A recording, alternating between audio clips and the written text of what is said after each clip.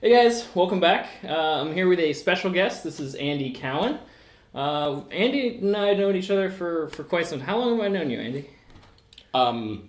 Well, there's more than a decade in there. Yeah. So it's a long time. Probably more than two, actually. Oh, God. Yeah, we're old. Yeah. So Andy brought us a fun toy today. We're going to build a 3D printer. It's going to look an awful lot like that one over there. Yeah. Well, let's open it up and check it out. All right.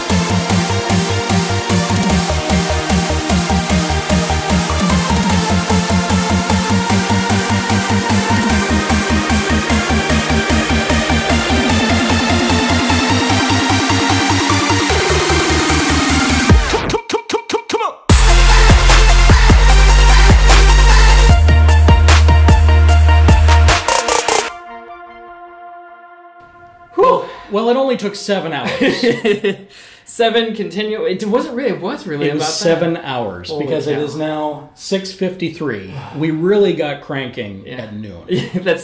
Wow, that's very true. We've been continuously working for 7 hours, so this is part one of a 2-day build. Yeah, for sure. Definitely not a one-day build. It's a good kit, and it's not that complicated. There's just a lot of things to do. Lots of little bits and pieces. Lots of things that you learn as you go, as you put things together, like this board here. You know, getting standoffs and everything. We made a couple modifications. Yeah, but really just a few, and they're probably not totally necessary. We made some standoffs for the heated bed, which is an add-on for this kit anyway, so it's not totally designed for it.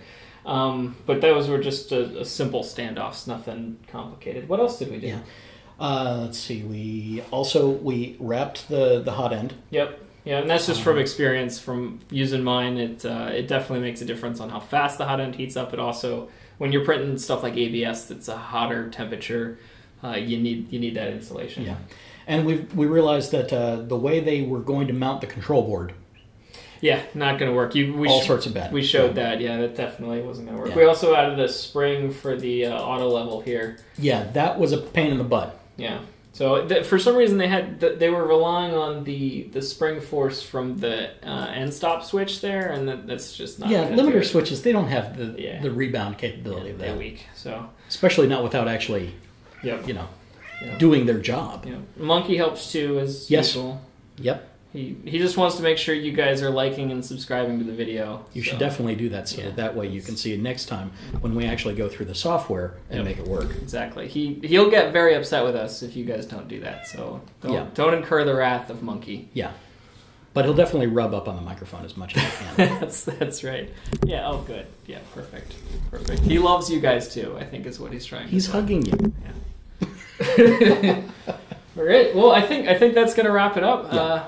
Stick around for the next episode. We're going to get the software installed, and we're going to print some stuff. It'll be fantastic. Yep. Thanks for coming on the show, Andy. No problem. And definitely, if you get a chance, go take a look at my shows out at oreallyradio.com. That's ORLYRADIO.com. Absolutely. Great show. Check it out. They've got some really fascinating stuff. They cover just about any topic you could imagine. Mostly news and topical events, so you're not really going to see this. Right. But you might. You never know. Yep.